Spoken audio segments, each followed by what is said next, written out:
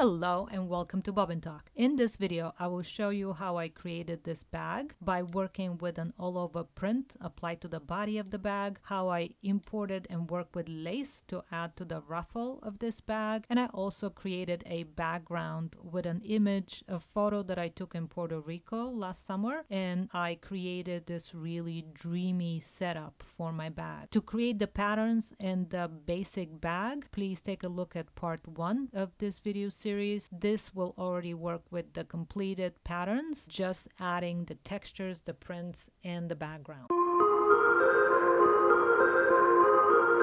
So for this new iteration of the bag, I would like to create maybe some overall print, maybe a tie-dye on the body, and I'd like to apply some lace on the ruffle, but I would need to change the fabric first because this is a full grain leather for the body and lambskin for the ruffle around here. So obviously if I would like to create some kind of a lace effect and then maybe a softer fabric so it drapes better, I would like to start maybe with a softer fabric. So let's go to the library and go to fabric and see if there's something that is more maybe of a summer bag. I'll look for cotton canvas. This canvas looks good. I'm gonna left double click so it appears in my object browser, and for the ruffle I'll pick something even softer. So I'll pick this lightweight cotton fabric. That's the cotton voile. I'll left double click. That looks really good. I would like to keep my handles in leather, and then the body will become this canvas, and then the ruffle will become this really light cotton fabric. The first thing I'd like to do is I'd actually like to separate the handles from the body. I'd like them to be two different fabrics. So I'm going to leave the handles for now to be in the leather. If you're not sure what they are, I'm going to just zoom in a little bit here. I'm going to highlight the two pattern pieces and take a look and see what they are. I can see here in blue that they're the grain leather. Now for the body, I'm going to hold shift, left double click on these two, and I will assign the canvas. So come here to the object browser, left click and assign that fabric, and that's good for now. And also for the ruffle, that would be these two bottom pieces. Hold the shift, left click on both of them. For these two, I will assign the lightest cotton fabric. So now that I have my fabrics assigned, I also see that I forgot to do this middle piece here. That's my gusset. So I'm going to left click on that, and I will also assign the cotton canvas for that. If you wanted this to be a different fabric or a different print, you may want to create another swatch here. So you could left click and then copy that swatch and assign that to either pattern piece that you would like to. And you can assign a different color, different fabric, different print, anything that you want. I am now ready to apply my tie-dye print. So for that, I will come to the library and open up the folder wherever your print is. I recommend that you have a really nice high quality print of your choice. I'm going to choose tie-dye, and I have a variety of swatches here. They're TIFF files, so I can't really see a preview. Left click and drag it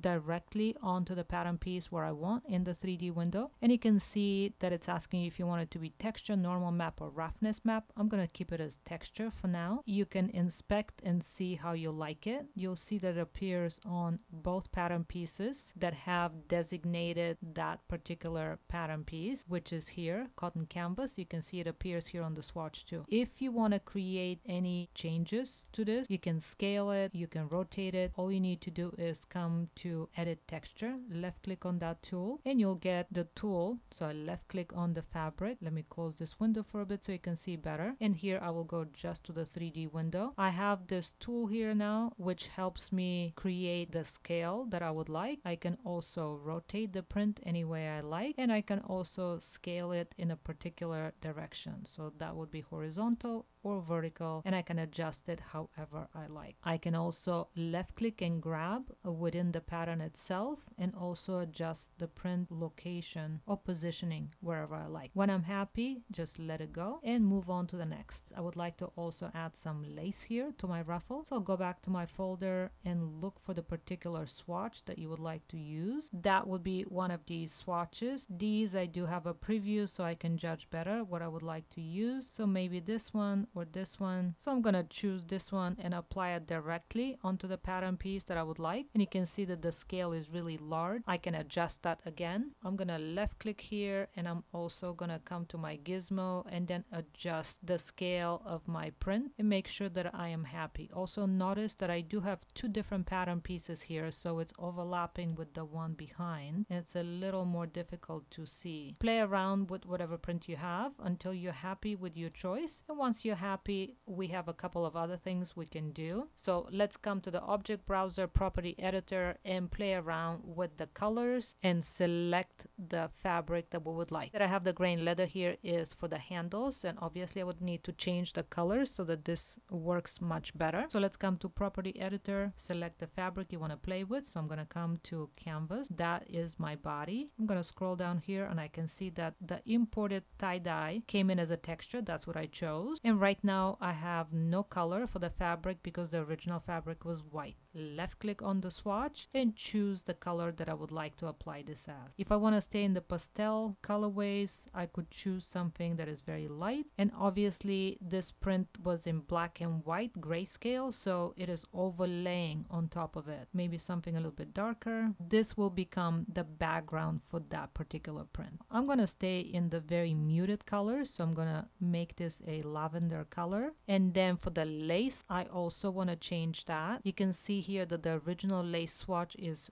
red. In order to change that color, I would have to come here, click on for desaturation. You can see that the lace swatch is now white, and now I can come in here and change the color for the lace. Once I'm happy with my choice, click OK. And then for this bag, now the blue handles don't work anymore, so I'm just going to come here and also change that color, make those black. And you can see that for these particular handles, I have two different sides to the leather. One side they're black, the other side they're still blue, so I would have to come here to the property editor. For the front I chose black. You can clearly see the swatch here. Let's also go to the back side of the handles and select a different color. So for here I will choose that light lavender color, and that will work better with the print that I have right now. Here is my bag, a lavender bag with a tie-dye effect in canvas body and a black lace trim. I'm very happy with this choice. I'm happy with the scale. I'm happy with everything that is here. If you don't want the handles to be black on the outside, you can come back here and change the front to be lavender, the black to be on the back side, or however you would like that to be. The only other thing that I see here is my stitching, so I'll come to the stitching. That is still blue. I want to make sure that that is also in a color that matches my choices better. This red stitch I will change to lavender. Let's scroll down here. Right now it's cheeky pink. I will switch that to a lavender color. If you don't want to see it, that can become also black. That becomes less prominent. For the other two colors, I will also switch. For the blue triple stitch here, I would like to be a bit more muted, so I'll stick with the purple lavender. And also for the zigzag stitch here, chose a slightly darker purple. I can do black. I can go back to the lavender that I have. I actually like a bit of a contrast here to create a more interesting design detail, so I'm going to keep it like that. And again, if you're not happy with the handles and would like to choose a different color, I will come back to my handles. Let's do one more switch here. Currently I have the back with the mystic violet, the front with black. I would like the front to be mystic violet. See how I like that? I actually like the black better, so I'm going to switch it back to black. I think that's more interesting. And I'm going to click simulate one more time and let the bag hang. And I have a completely different design. I'm very happy with this choice. I like how it's hanging. I like the lightness of the ruffle much better. And the only thing that I may want to do is, if I'd like to gather this ruffle a bit more, I can come to the 2D window and create a slightly longer pattern piece for the ruffle. So this is my ruffle piece. I'm going to hold shift and just extend it a little bit more.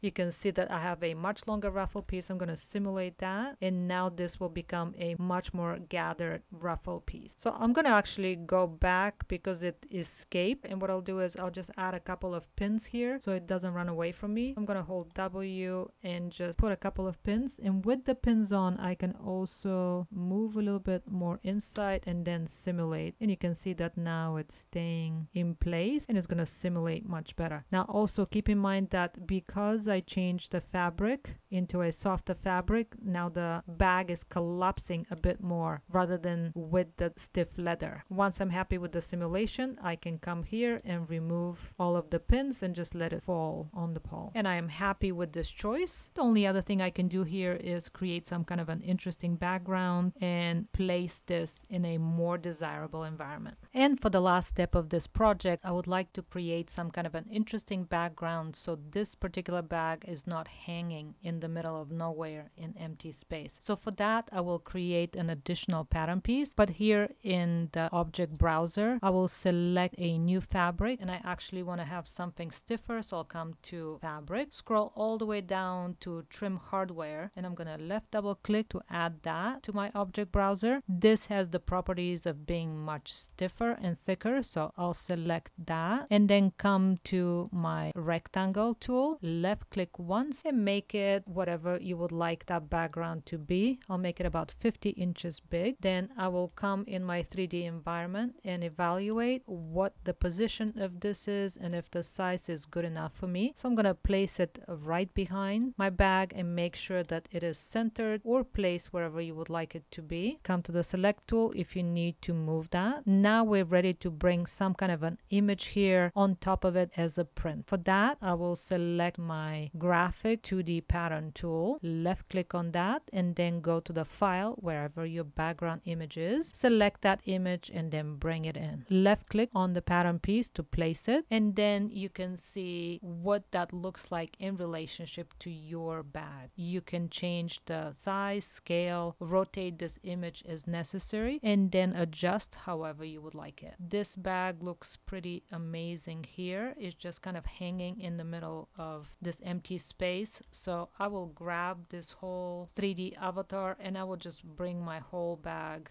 higher. So this location for now looks good to me. Now I'd like to grab all of my pattern pieces all together without the background and then also change the position of the bag. Make sure that you've selected everything. I missed out on the lace pieces. So I'm going to select all of my pattern pieces. I'm going to move the whole bag exactly where I would like it to be. Once you're happy with that location, adjust wherever you would like it to be. Move the background, scale the background, choose the proper angle, whatever you would like to see from your final look. Make sure that you're happy with the final scale, with the positioning of your bag, where and how it shows, and then simulate one more time so that it falls nicely on top or it hangs a little bit better where you need it to be. And once that is placed exactly where you would like it, you're ready to take some snapshots of this, create some kind of turntable or any kind of final shot. For this, the easiest would be if I come to 3D window, actually snapshot, and then choose where and how you would like to save it. Choose the image size. Do you need multi-view? Do you need one of them? What is the resolution of your image? And once you're happy with that,